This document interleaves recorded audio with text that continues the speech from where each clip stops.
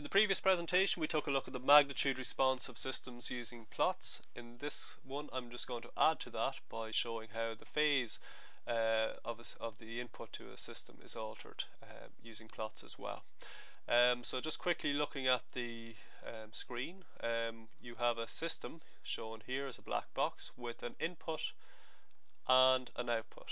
And what I'll do is I'll sketch in a magnitude response of this system.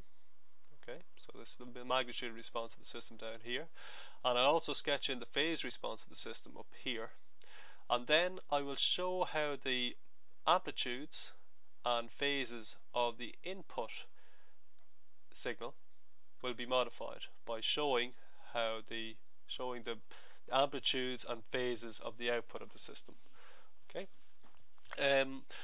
so let's quickly first of all just sketch in the magnitude response. So that is a value of 2. We'll assume the frequencies up to 10 Hz will be amplified by 1, and then over 10 Hz they'll be amplified by 2, and then let's see, over 20 Hz we'll amplify by 0.5. Okay, so that's the magnitude response, which you've already seen. Now let's sketch in the phase response of the system. Let's assume that the frequencies below 10 Hz will impart a phase shift of pi over 2. And for frequencies above 10 Hz will impart a phase shift of plus pi over 2.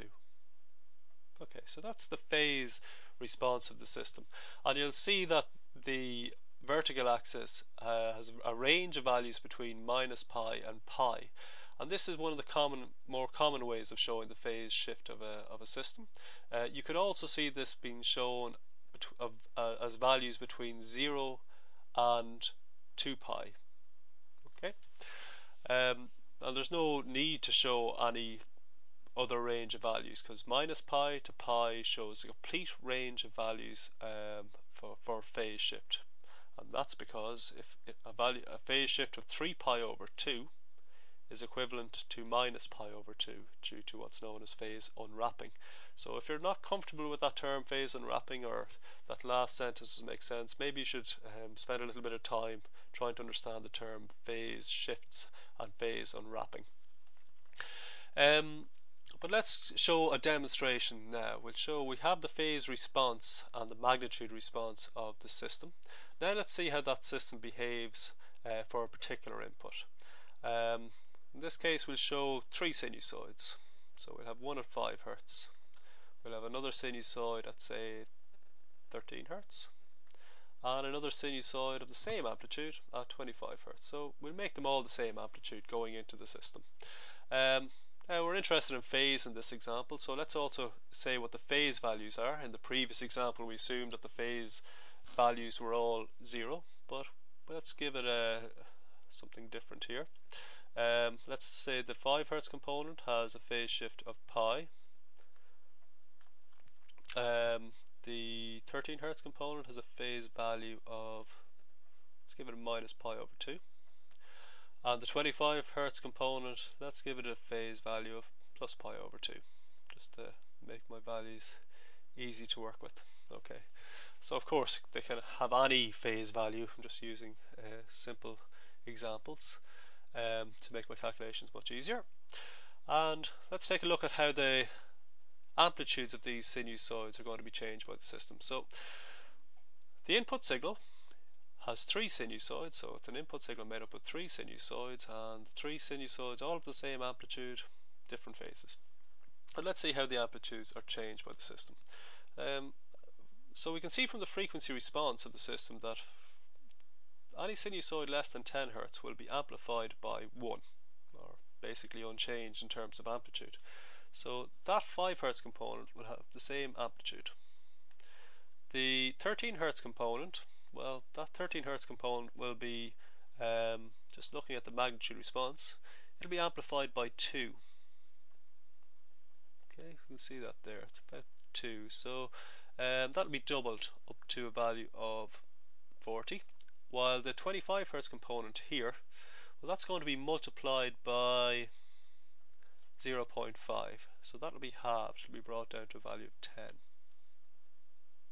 Okay, it's a bit bigger than 10. Okay, there's 10. So that's how the amplitudes of the sinusoids will be altered. And you can see that the amplitudes of the input sinusoids were being multiplied by the magnitude response of the system. The phase response of the system, however, operates differently. Phases are added to the input phases. So let's just run through an example of that.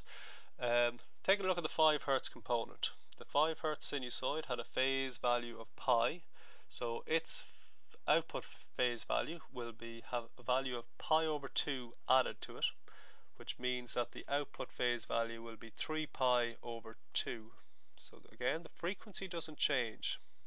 So you'll see that the frequency of sinusoids never change, are never changed by a system, well, a linear time invariant system. So that value will be 3 pi over 2. The phase will be 3 pi over 2. But that's equivalent. Due to phase unwrapping, a value of 3 pi over 2 is the same as minus pi over 2. So let's just show it as minus pi over 2, just to be within the range of minus pi and pi. Okay. The next example is the 13 Hz component. That 13 Hz component has a phase value going into the system of minus pi over 2. The phase response tells me that 13 Hz components will have a phase shift of minus pi over 2 imparted. So the overall phase shift is then going to be minus pi. So it's minus pi coming in. System imparts minus pi radians of a phase shift, minus pi radians of a phase shift. Minus pi over 2 radians of a phase shift. So the overall phase shift is then minus pi.